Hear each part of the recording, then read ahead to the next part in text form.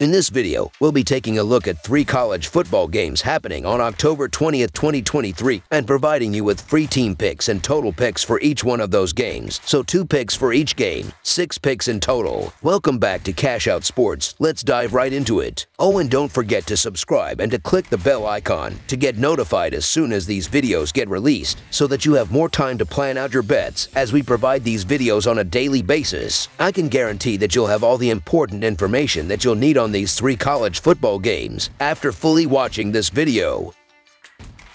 One more thing before we start, if you would like to gain access to our best exclusive sports picks to take your journey to the next level, then check out our Patreon in the link down below where we offer our best single picks, parlay picks, and much more. Now let's get started. Duke versus Florida State. The Duke Blue Devils will face the Florida State Seminoles in an Atlantic Coast Conference showdown at Doak S. Campbell Stadium on Saturday night. Duke still has its sights set on an Atlantic Coast Conference title, with just one 7-point loss marring its record. Meanwhile, Florida State expects to contend for the Atlantic Coast Conference title this season, entering this game undefeated, which could be one of their toughest matchups of the year. The Seminoles have historically dominated this series, having not lost to Duke in 7 meetings since 2006. Despite the strong pedigree of both programs, this game is expected to be the highlight of the week in the Atlantic Coast Conference. Duke made an impressive start to the season, securing 4 decisive victories in a 4-0 run. These wins included a 28-7 victory over Clemson, a 42-7 win against Lafayette, a 38-14 triumph over Northwestern, and a 41-7 victory over UConn. However, Duke faced its first defeat in Game 5, falling to Notre Dame in a 21-14 loss, with quarterback Riley Leonard contributing 134 yards, 1 touchdown, and 1 interception in the contest.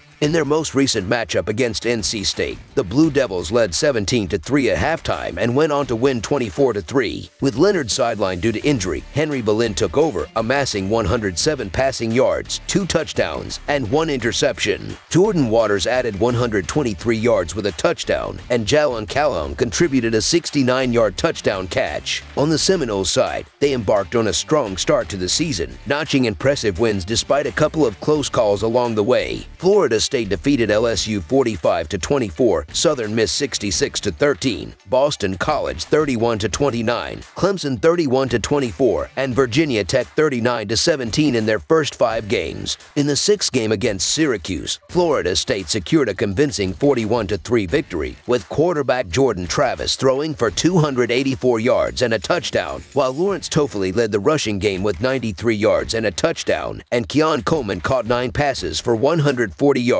Despite Duke's accomplishments this season, this game will likely highlight that they are not quite prepared to compete at the top of the Atlantic Coast Conference. Injury concerns and depth limitations could prove challenging for the Blue Devils. Even if Leonard plays, the offense relies heavily on its ground game, and limiting his mobility could be detrimental. Against most opponents, Duke could potentially overcome such issues, but Florida State's potent offense and scoring ability make it likely that they will pull ahead early. In their recent matchup against Syracuse, it appeared that Florida State had overcome the tendency to underestimate opponents, making it one of their most complete games of the season. Considering Florida State's dominance in this series, having failed to cover just once since 2006, this momentum is likely to continue. While the Duke offense's performance is uncertain with Leonard's status in question, even if he plays, it's challenging to contain Florida State's offense. Florida State has consistently scored over 30 points in every game this season, and while Duke's defense has been effective in the red zone, their inability to secure key stops was evident in their recent game against Notre Dame. Quarterback Jordan Travis has dynamic receivers, particularly in the red zone. Florida State has won the last 7 meetings between these 2 teams, with their latest encounter ending in a 21-point victory. So the Florida State Seminoles to win and cover the spread as favorites is our full game side pick.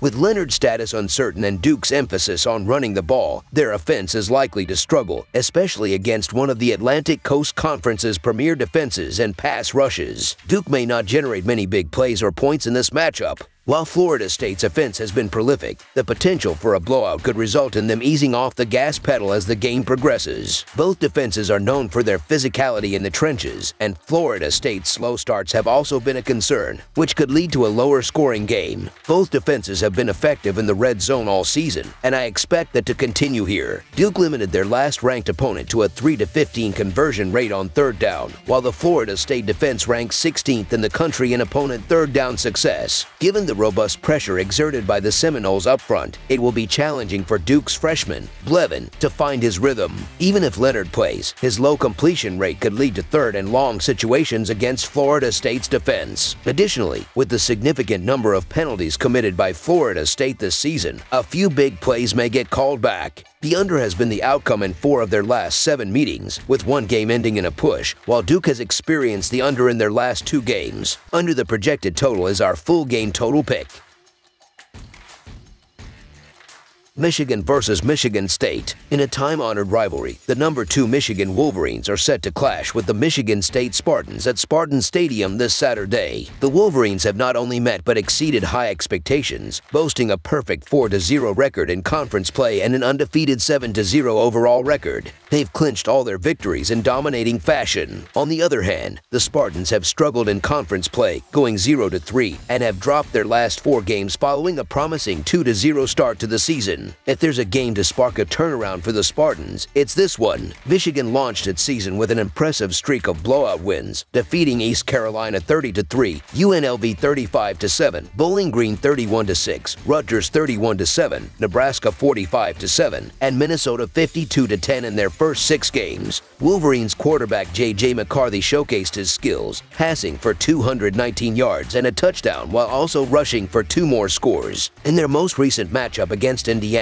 Michigan found themselves surprisingly trailing 7-0 after the first quarter but regrouped to secure a convincing 52-7 victory. McCarthy shone again, passing for 222 yards and 3 touchdowns, with Blake Corum adding 52 rushing yards and 2 touchdowns. Colston Loveland led the receivers with 3 catches for 80 yards and a touchdown. On the Spartans side, they kicked off the season with 2 wins against Central Michigan and Richmond. However, Michigan State faced difficulties against tougher opponents, suffering losses to Washington, Maryland, and Iowa. In their matchup with Rutgers over the weekend, the Spartans held a 24-6 lead going into the final quarter but were outscored 21-0, ultimately losing 27-24. Redshirt freshman Cadden Hauser started at quarterback, finishing with 133 passing yards and 2 touchdowns. Nathan Carter led the ground game with 52 rushing yards, and Montre Foster contributed 48 yards with a touchdown on 5 catches. While the Spartans have the talent to contend with their in-state rivals, the big question is, during which half of the game will they do so? If they manage to keep it close in the first half but falter in the second, covering the spread becomes doubtful, much like the situation the Hoosiers experienced. On the other hand, if Michigan State finds themselves trailing at halftime but refuses to quit in the second half, a backdoor cover remains a possibility. There's no denying that this Michigan team presents a considerable challenge for the Spartans. The Wolverines' defense is exceptional, allowing fewer than a touchdown on average per game. Their defense excels against both the run and pass, making it difficult for opponents to plan an effective game strategy. Even highly talented offenses would struggle against Michigan, and Michigan State is far from an elite offensive team. Despite these challenges, the Spartans' defense is capable of holding its ground. Michigan State ranks 3rd nationally in third down defense, ranks in the top 25 for red zone defense, and stands 33rd nationally in rush yards allowed. Michigan may find it challenging to impose its will on the Spartans' defensive front. If Michigan fails to convert red zone opportunities into touchdowns, Michigan State has a strong chance to cover the spread. The Spartans will come into this matchup with high energy and motivation, so the Michigan State Spartans to cover the spread as underdogs is our full game side pick.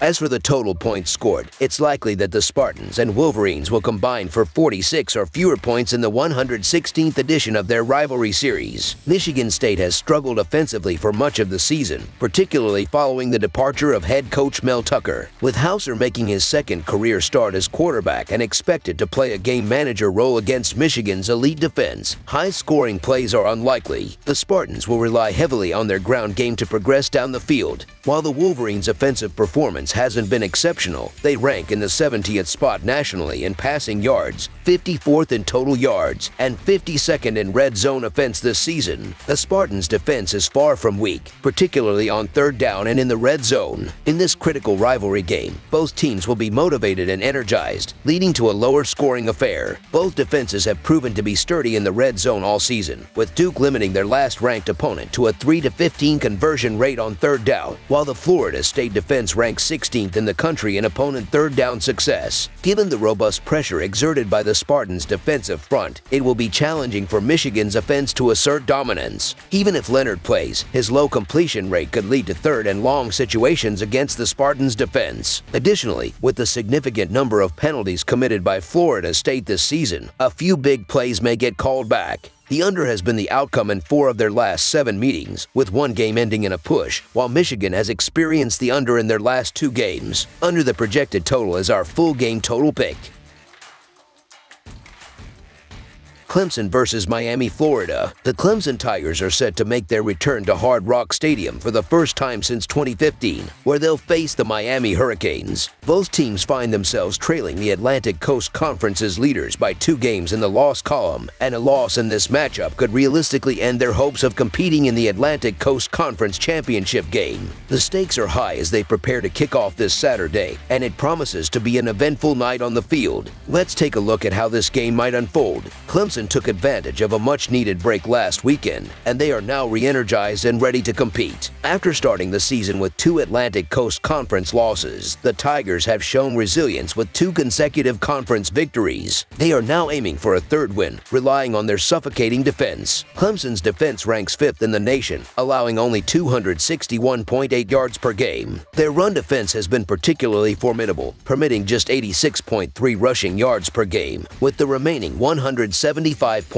yards coming through the air. In 6 games, only Duke and Florida State, both ranked opponents, managed to score more than 20 points against the Tigers. Against other teams, Clemson's opponents have typically scored 17 points or fewer. On average, Clemson's defense is conceding only 19 points per game. It's clear that the Tigers remain a force to be reckoned with defensively. On the offensive side, Clemson has put up impressive numbers, but it's essential to recognize that a couple of high-scoring non-conference games are somewhat inflating their statistics. Against Atlantic Coast Conference opponents, the Tigers are averaging 20 points and 394.5 yards per game. Quarterback Cade Klubnik has had a significant impact with 1,370 passing yards, 11 touchdowns, and only 2 interceptions, marking an improvement in their passing game compared to previous years. In terms of rushing, Clemson has accumulated 1,129 yards with an average of 4.8 yards per carry and 12 rushing touchdowns. Will Shipley leads the team in carries and yards. While their performance in conference play has room for improvement, the week off might have provided them with the rest and recovery they need. Miami, on the other hand, faced an unexpected loss against Georgia Tech on October 7th, marking their first loss of the 2023 season. Last weekend, the Hurricanes suffered a 41-31 defeat to number 10 UNC, making it 2 consecutive losses. They are now back home on Saturday, hoping to halt their losing streak. Miami will rely on an offense that ranks 7th nationally in yards per game, averaging 501.8 yards. The Hurricanes also rank among the top 15 teams in points per game and passing yards. When it comes to running the ball, Miami is averaging 191 yards per game. Quarterback Tyler Van Dyke has a QBR that ranks 9th nationally, with 16 touchdowns and a 70.5% completion rate. Henry Parrish Jr. is making significant contributions with an average of 6.3 yards per carry. The Hurricanes have scored fewer than 30 points in only 1 game, and their offense has been instrumental in their success. Defensively, Miami has also shown strength against the run, allowing just 87.7 rushing yards per game, ranking 9th nationally in that category. However, it's essential to consider that their defensive numbers have been influenced by their schedule. In 3 games against Power 5 opponents, the Hurricanes allowed a total of 19 297 points, significantly higher than their season average of 19 points. When it comes to defending against passing plays, Miami allows an average of 220.7 passing yards per game and has recorded 16 sacks in 6 games.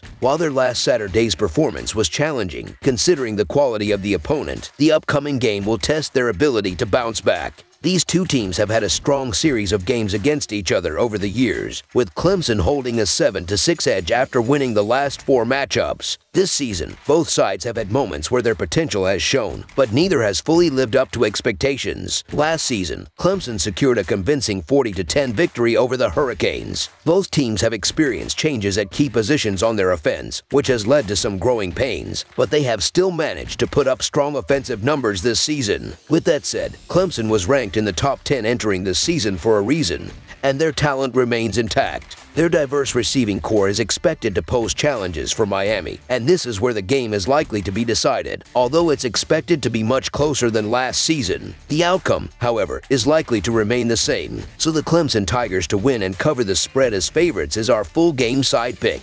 Both teams have formidable run defenses and strong offensive lines, setting the stage for an intriguing trench battle that may need to be decided through the air. In such a scenario, Clemson is likely to have the upper hand. The return of Williams to their roster is a significant advantage and adds another dimension that Miami will have to focus on defending. If Clemson can open up their passing game, they should be able to find the end zone more consistently than they have in recent matchups. These two teams combined for 50 points in their last meeting, with Clemson contributing 40 of those points. They have scored at least 38 points in their previous 4 meetings with Miami, and they are expected to carry the bulk of the scoring once again. Over the projected total is our full game total pick. That's all for now, so if you have any other games you would like reviewed, then leave a comment down below with the game you would like analyzed. Subscribe to our channel, leave a like on this video, and we'll get to it as soon as we possibly can. We would also love to hear your opinion on the picks presented to you in this video, whether you agree or disagree with them, so leave a comment down below and do let us know.